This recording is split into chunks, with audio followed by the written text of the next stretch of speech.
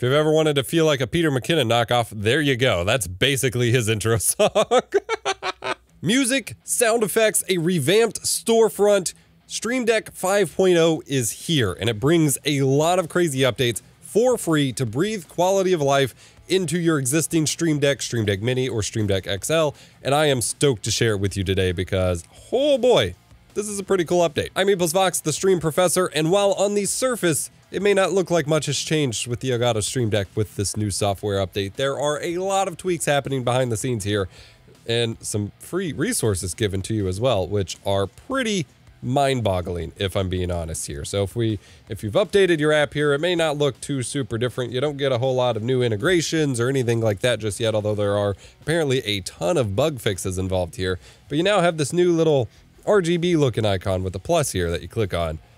And this is the new storefront for the Stream Deck. Now, don't get too caught up on the name store. As far as I can tell, they haven't actually sold anything through it. It's all just free stuff, but it's a way for you, it's like an app store. It's a way for you to access, search, and find different plugins, and now icon packs, music, and sound effects for your Stream Deck, which is pretty bonkers. So here on the Discover page, it will just be recommendations. So for right now, it's all the new stuff. So you got the Elgato Wavelink integration. They partnered with VBI, Visuals by Impulse, to do the first wave of icon packs that aren't by Elgato. They have some from Elgato and some from VBI. We've got stuff for the Control Center for their lighting, which, by the way, I forgot to turn mine on. So if I press that button, bam, it comes on.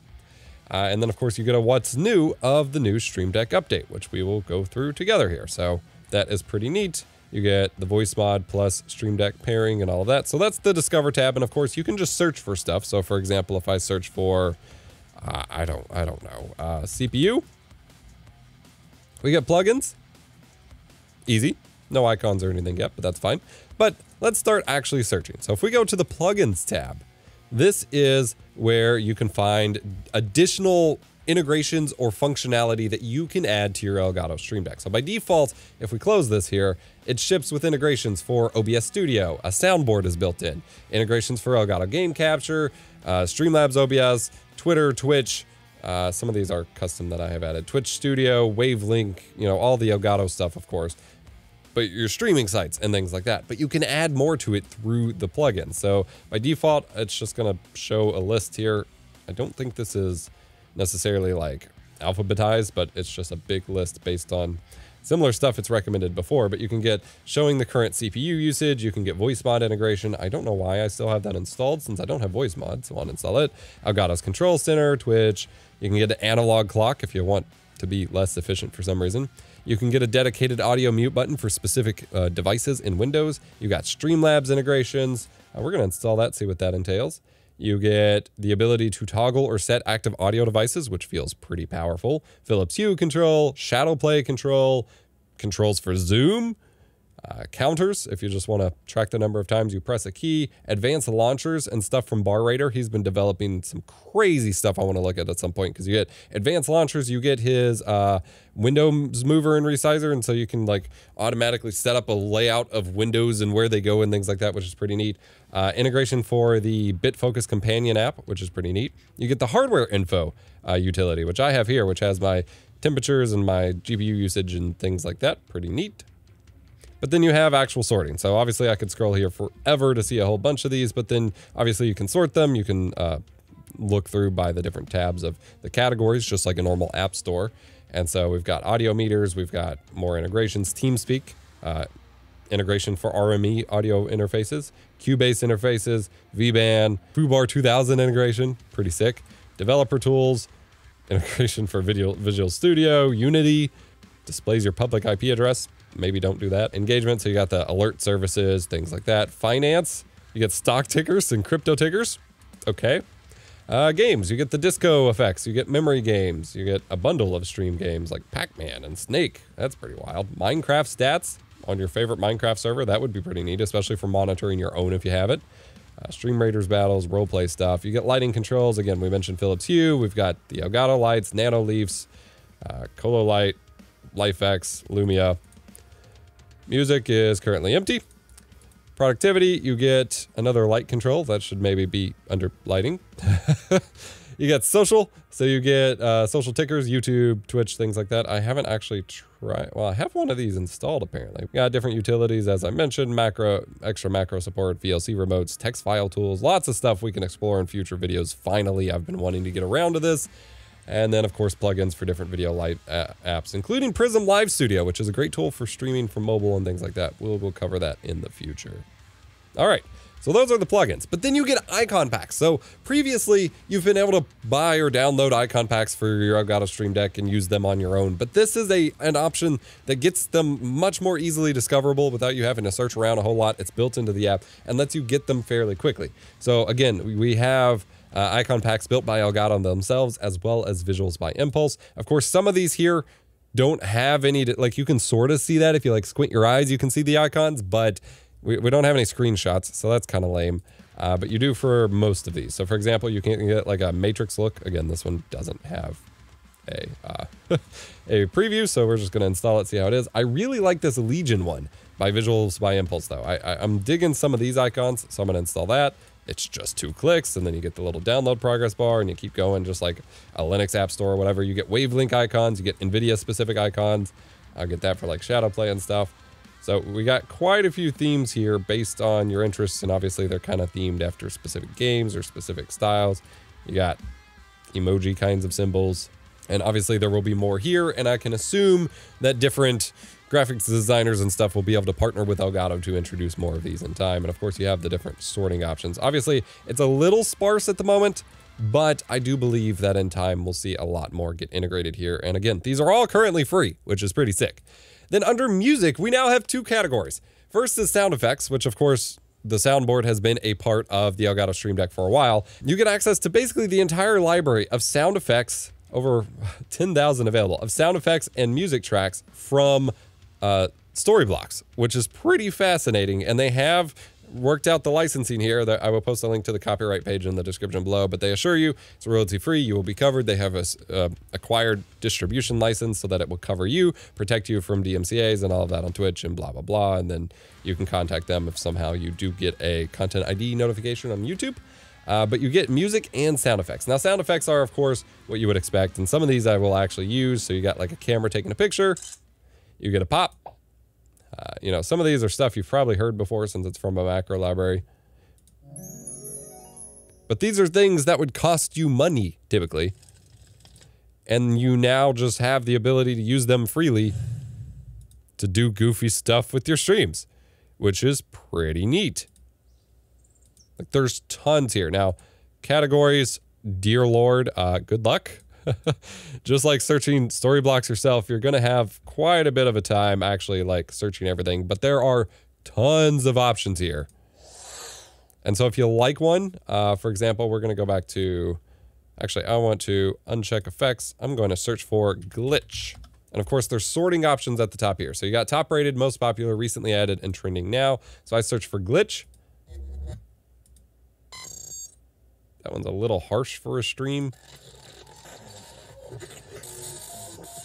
I dig that one. I'm going to click download. We'll come back to this. Same thing with the music. You have over 10,000 songs available here. You got tons of different genres. You've got instruments. You've got moods. Now, I have contacted my Elgato people. I will be seeing if we can get backing track up on this service, because that would be sick. If you're unaware, backing track is the music service myself, my community manager, and our community are providing. It's royalty-free rock and heavy metal music that aims to fill the niche that most of these royalty-free services don't provide. So it's a little bit of something different and higher quality. And you can download that, backingtrack.gg, link in the video description. I'm going to be seeing if we can get this added to the service.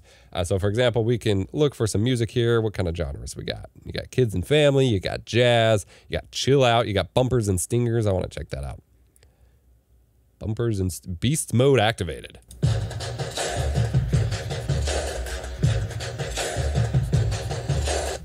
Okay, what else we got?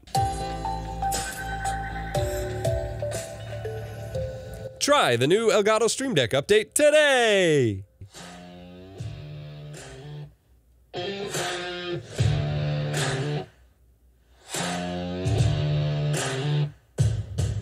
If you've ever wanted to feel like a Peter McKinnon knockoff, there you go. That's basically his intro song.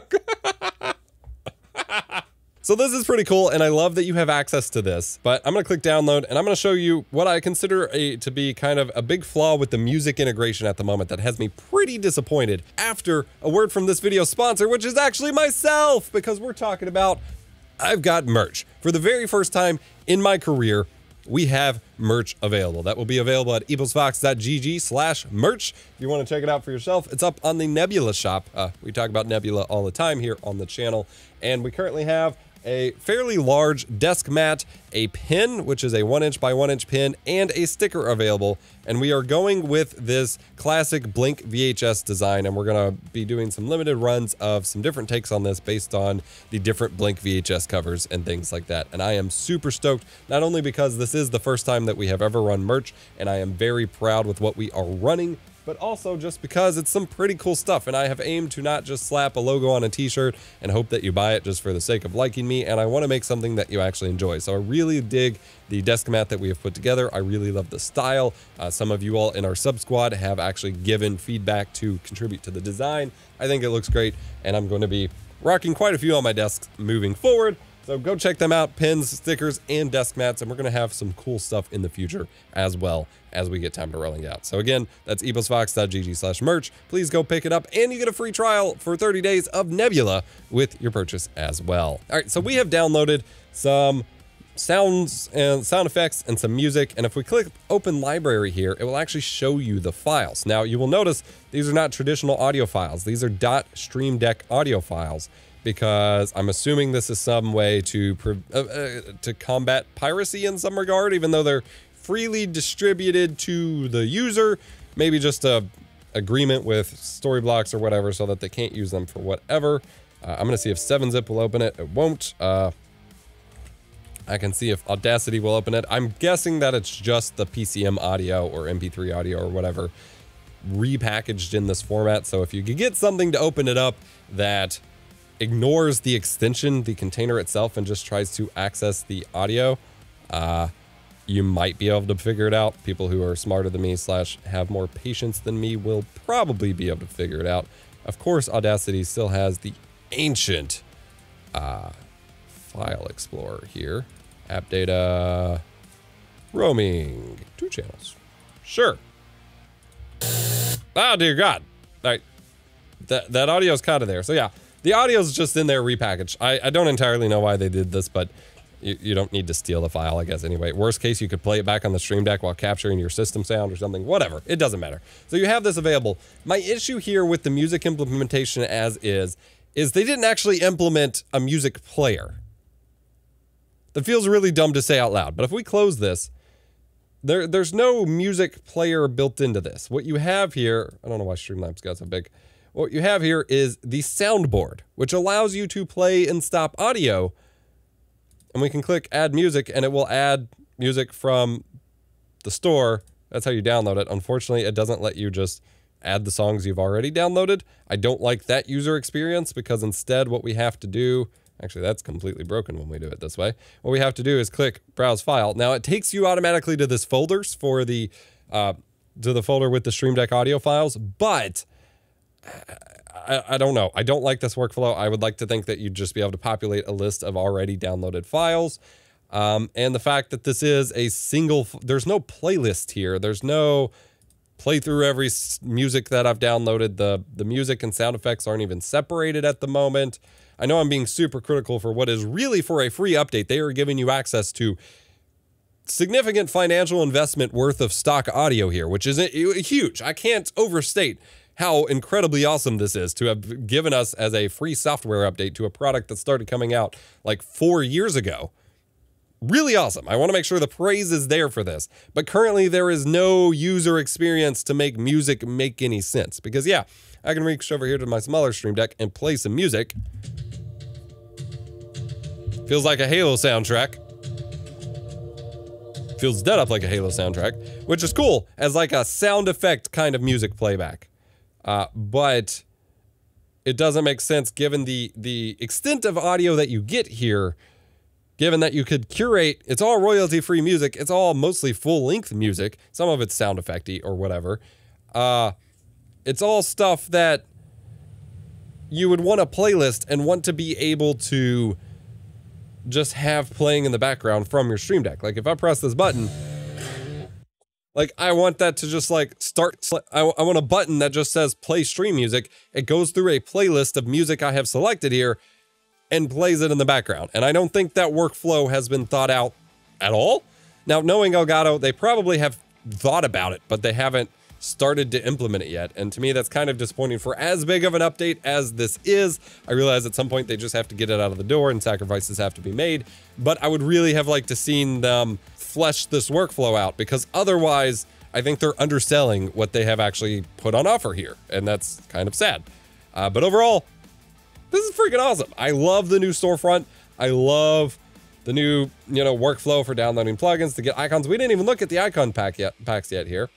This is another situation though. By the way, if you didn't know, you could actually remove categories from this with this little icon in the top right here. So for example, if I don't want Streamlabs, I can just uncheck that. If I don't want Wavelink, I can uncheck that. Click done and hides them. Another workflow that I'm not liking here is there's no apply icon pack. Now, there's probably profiles. So if I say edit profiles, I'm sure I can maybe import them. I don't know. Nope, nope, never mind. That's not a thing either. So again, I feel like a workflow is not thought out here in that I downloaded an icon pack, but there was no easy way to just be like, yeah, turn all my icons into this. Like that doesn't exist. So for example, I come over here to LED off. I now have to browse icon. Now you do have your icon library here. This is a new workflow and a new user interface aspect that I absolutely love. And so you can sort, I'm gonna make this bigger. You can sort by the releasers of that icon pack, or rather the icon itself. So you've got the Elgato icon pack, the Legion icon pack, NVIDIA streaming icons, those things we downloaded. And of course you can hide them if you want. You can click here to access the store. You can zoom in on them here. So I can be like LED off. Okay, I want that under Elgato. What does Elgato have that relates to lights? I can scroll down. It's mostly going to have the ones that were set by default because that's what we came up with, but that's fine. I can minimize this. I can come over here to Legion. Here we go. We got some sick icons. Here we go. Lights. So we are going LED off. So I'm going to choose that one. And then for LED on, I'm going to choose that one.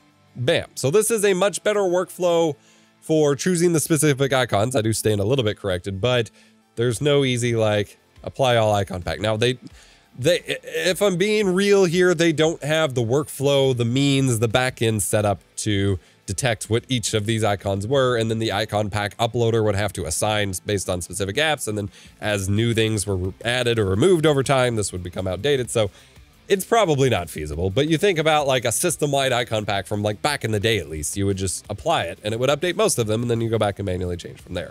But this is pretty cool. I'm digging, again, the Legion icons a lot. And then we have the matrix here. So I could just set up, unfortunately, you still can't assign buttons to, or icons to blink buttons, but I can come over here and just fill this with useless things and then come over and add the icons for them. So add matrix here, and you could do that like full screen wide with the same icon, or you can do different ones. And of course, these are the animated icons, so they will update on the Stream Deck itself in a GIF format, which is pretty neat. And now I have matrix things scrolling across my Stream Deck, which is pretty sick. But yeah, so that about wraps it up. Pretty big update, if I'm honest. This is like a huge update for the Stream Deck. Given it hasn't had a whole lot of love lately, it hasn't necessarily needed it either. But this is, I don't want to like over exaggerate it. So it's not like anything too revolutionary, but in terms of a quality of life and hopefully opening the door for more plugin developers, icon pack designers, music people like our backing track to join on board and get added into this, the better. And the real thing I think they need to work out is just the music playback workflow. They need a playlist-based or folder-based music player ASAP. And once they have that, I think this will be pretty rock solid. So thank you so much for watching. Hit the like button if you enjoyed. Subscribe for more tech education and stream guides. I'll post the copyright page, as I mentioned, down below. As down there will be our music at backingtrack.gg. You can join our Discord to get free downloads for it. Discord.gg/EposVox. And check out our merch at EposVox.gg/merch. I'm EposVox, the Stream Professor. Let me know what your favorite part of this Stream Deck update is, and I will see you next time.